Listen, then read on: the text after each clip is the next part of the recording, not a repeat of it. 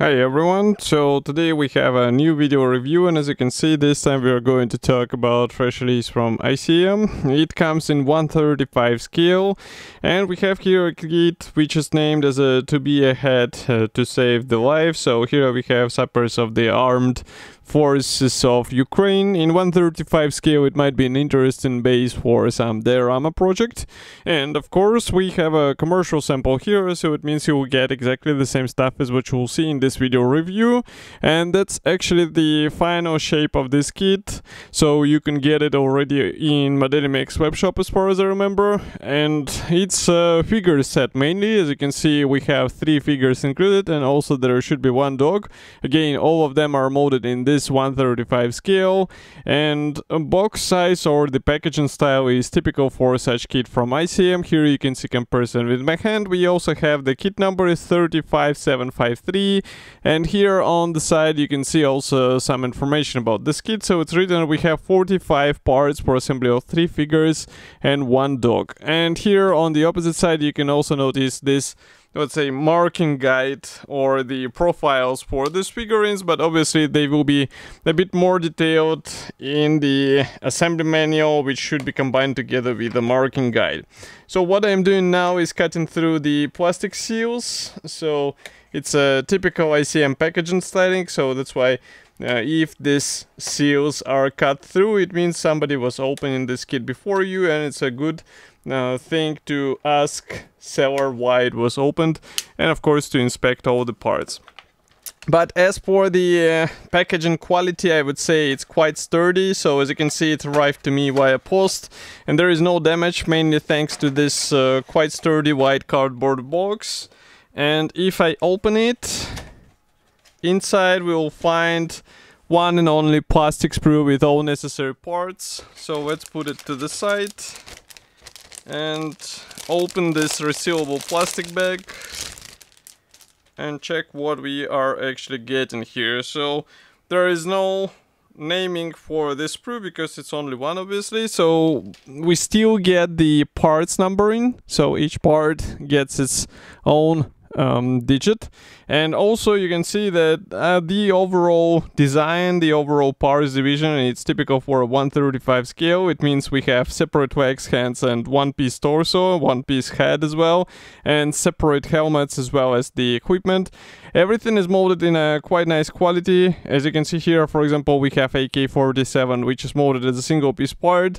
And just to remind you, this is the original plastic kit, so this is not something made out of resin. So that's why it is even more impressive if we remember this small thing, let's say. So here you can see one of the corners. I would say that the facial features and overall sculpting quality looks quite convincing.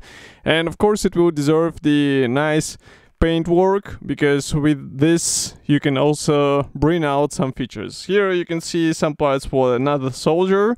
Obviously all poses are predefined. The same applies to this dog, and with the dog I'm not that sure that it will be an easy thing, because as you can see you have to join 2 halves together, and of course you will have somehow to get rid of the seam in the middle, and this is even more tricky in this head area. And also here is another figurine. This one is pre-molded together with the metal detector, and as you can see, this hand and this thin rod, it will require some due care, because here we have some attachment points.